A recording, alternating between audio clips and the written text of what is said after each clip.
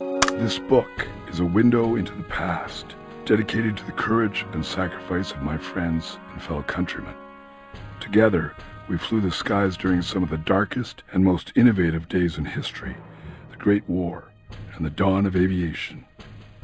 Those years of flying and fighting taught me everything, that every decision matters, that the road to freedom sometimes takes you through hell, and that only by facing our fears do we truly discover what we're made of.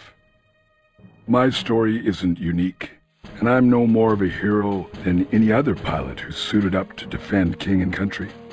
I wasn't the best, and I wasn't the worst, but I was there, flying with the greats over the front lines. In life, there are many defining moments. The first time I laid eyes on an airplane, I was barely 15.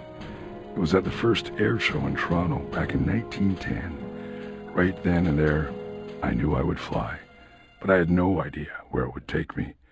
In late 1915, I saw a newspaper advertisement for the Royal Naval Air Service. They were looking for pilots. This was my chance. I enrolled at the Curtis Flying School in Toronto, which was the only one around at the time. There weren't many spots available, so I was lucky to even get in. Flying was everything I dreamed it would be. You can't imagine the freedom up there. It had been barely a decade since the very first flight, and here we were, a bunch of rowdy young boys with the sky as our playground. It didn't take me long to get my wings. There wasn't much to the requirements back then. Taking off and landing, that was pretty much it. As soon as I could, I joined the Royal Naval Air Service, or RNAS, the Navy's flying arm. At the time, the RNAS was taking more Canadian recruits than the Royal Flying Corps, or RFC, which supported the Army. A few weeks later, I was off to England, and I hoped, off to war. By the time I got to England, it was the summer of 1916. The Western Front was a shambles. Hundreds of thousands had died on both sides during the Battle of the Somme, and there was no end in sight. I wasn't thrilled to find myself assigned to a training squadron at Eastchurch. I had my wings and 7.5 hours of flying, for crying out loud. I considered myself as prepared as anyone to fight the war. Of course, that wasn't the case at all. And thank God I wasn't sent over to Europe right away. Probably would have bought it on my very first mission.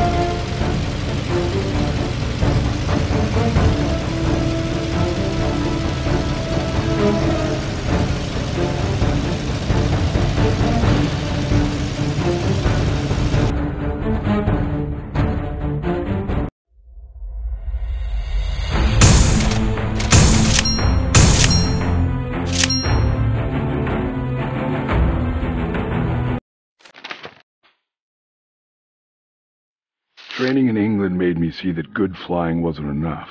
You also needed good gunnery. We'd done a little rifle training, but it was nowhere near what we needed to actually survive, or even do any real damage up there. So I set my sights on becoming a sharpshooter. I learned and mastered skills like deflection, which is shooting where the enemy will be, and not where they are when you pull the trigger.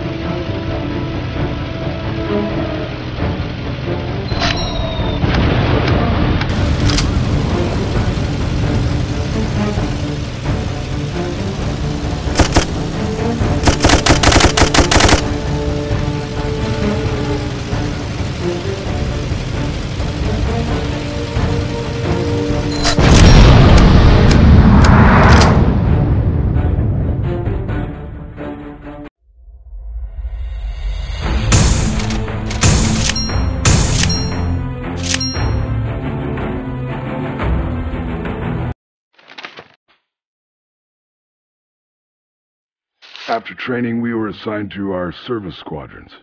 I was furious when I was posted to bloody home defense at Yarmouth, and not somewhere in Belgium or France. It felt like I was never going to get to the real action. I got over it after meeting a bunch of other Canadians. Made some good friends. John Page and I got on well from day one. He was a great pilot, and a natural with the ladies. He taught me a thing or two in both departments. My first bird was the BE-2C. It was slow and steady. We used to joke that it took years to make a turn. Not the best fighter airplane up there, that's for sure. We discovered soon enough, though, that it was an excellent night fighter, and night missions would end up being an important part of what we did.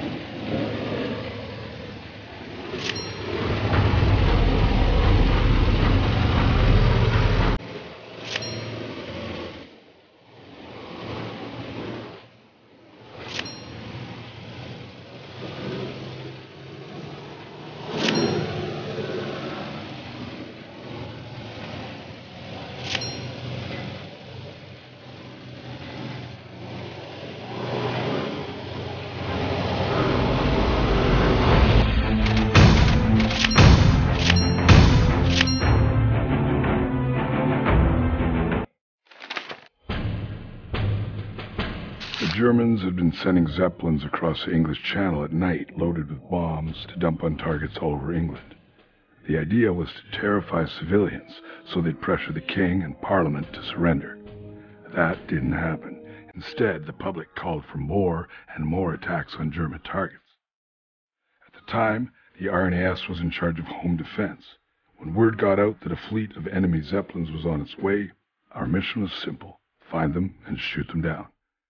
But taking down a Zeppelin is more of a challenge than you think. Sure, they're big and slow, but they were also armed to the teeth and hard to see, even with searchlights scanning the skies. The night of September 2nd was my first taste of an encounter with a Zeppelin. I can still see the smoke trails from the incendiary bullets as I unloaded the drum of my Lewis machine gun into one of the massive beasts.